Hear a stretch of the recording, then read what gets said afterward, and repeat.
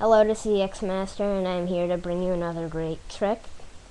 It's a really nice trick. Yeah. And I'm gonna show you the performance and the tutorial on how to do this trick, okay? So, just getting it ready. So this is how it goes first. Okay. Here I have the ace of diamonds, right? Now I'm gonna put it right here in the middle. Now, here I have the joker. I'm gonna push the ace of diamonds in. Just jumps right to the top. Now, I'm gonna take this ace of diamonds. Ready?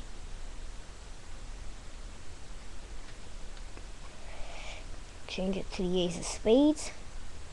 Ace of spades. I'm gonna take that ace of spades, and I'm going to put it right here in the middle. There. Now, I'm gonna twirl it.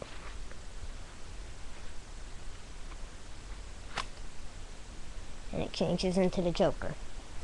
Okay, it's a pretty neat trick. I'm not the best at it, but I'm not saying I am. This is how you do it. There is a setup that you need. It's nothing really special. You just need these 4 cards.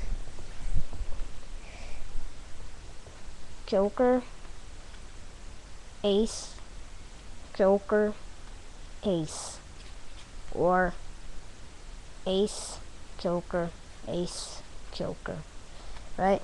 They need to be in that order. They need to. Then you just place it on top of the deck and you're set to go. All you do, double lift and tell them that here's the ace of diamonds, and when you say I'm putting it back on the top, you're really putting the joker. So when you put the joker here, they think it's the ace. So then when you double lift again, then you have the joker, the second one, and you say it's on the top when it's really the ace of diamonds, and you push this back in like that, and then put this back on the top, show them that you switched it.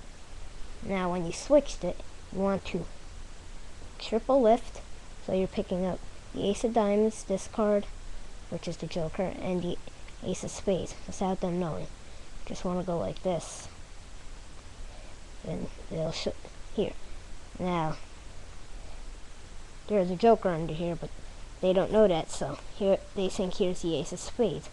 When you double lift it again and turn it over, and you say the ace of spades is now on the top, it's really the joker. So when you put the joker here, they think it's the ace of spades. Now to twirl it, just put your finger like this, then you just move like that. It's pretty simple. And then when you bring it back to the top, they will be amazed that it changed. I'm not really sure what this is called, this card trick, the unknown, but it's a good card trick. So anyways, good luck.